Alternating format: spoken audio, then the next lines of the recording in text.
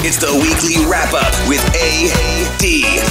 98.5 KLUC. What you wanna know? It's that weekly wrap-up. Wanna know the deal? Turn the track up. LA got the 2028 track stuff. The Summer Olympics, now it's time for you to catch up. The Cash Me Outside girl got probation. Drake and Nicki are having relations. R. Kelly canceled the rest of his tour. And Tinashe graced the cover of Galore. One more time because I love Tinashe. The Rockets' new owner could become Beyonce. Kim K sued. Well, there goes another one. School's almost here, so I hope you had some summer fun. That's all I got, so we'll leave it at that. It's 98.5 and the week has been wrapped. I said, that's all I got, so we'll leave it at that. It's 98.5 and the week has been wrapped. Whoa!